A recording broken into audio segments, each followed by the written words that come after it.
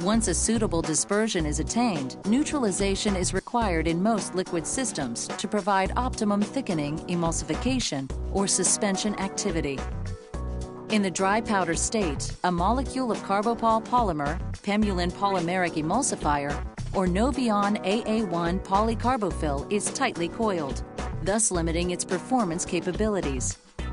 When dispersed in water, the molecule begins to hydrate and uncoil slightly, generating an increase in viscosity.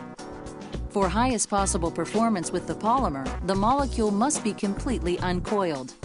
In aqueous systems, the most common method to achieve this is by neutralizing the polymer with a base, such as sodium hydroxide. The base ionizes the polymer, generating negative charges along its backbone. Repulsions between the negative charges cause the molecule to completely uncoil into an extended structure. This reaction is rapid and gives instantaneous thickening or emulsion formation. Suitable neutralizing agents include sodium hydroxide, potassium hydroxide, or low molecular weight amines and alkynolamines. An alternative means of uncoiling the molecule in an aqueous system is to add a hydroxyl donor, such as ethanol, glycerin, propylene glycol, polyethylene glycol, or mannitol.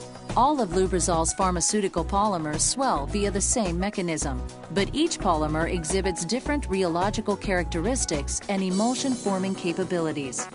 For example, highly cross-linked polymers such as carbopol 974P-NF and 980NF will produce highly viscous gels with short-flow rheology similar to mayonnaise. Lightly cross-linked polymers such as carbopol 981NF and 971P-NF will produce gels with long-flow rheology, which will flow like honey in a semi-solid formulation.